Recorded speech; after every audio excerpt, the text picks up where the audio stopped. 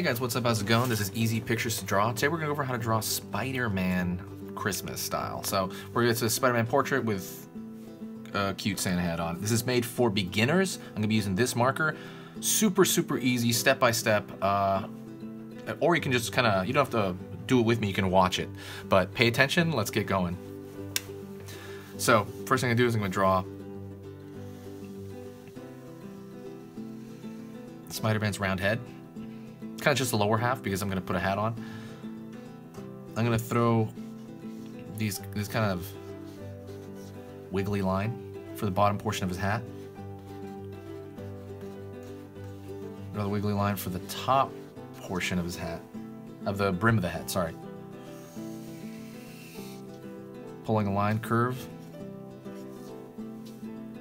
These kind of ruffles as the hat bends.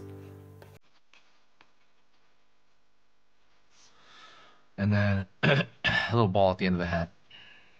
So then what I'm going to do is I'm going to draw the eyes of Spider-Man.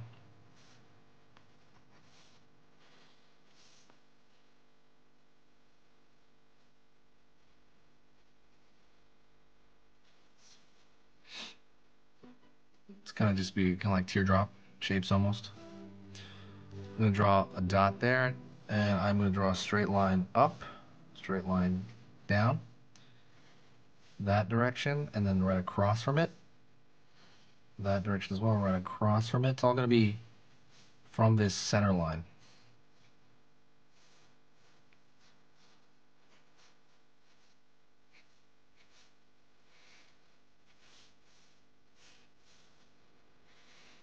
And I'm going to just throw as many lines as comfortable.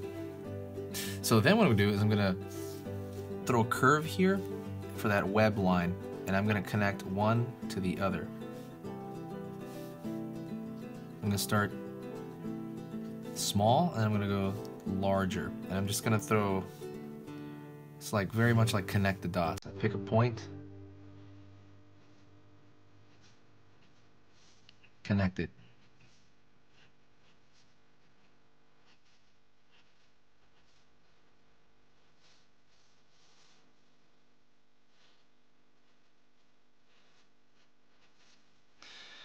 And then pretty soon you have the pattern of Spider-Man. And what I'm going to do right now is I'm going to thicken that line.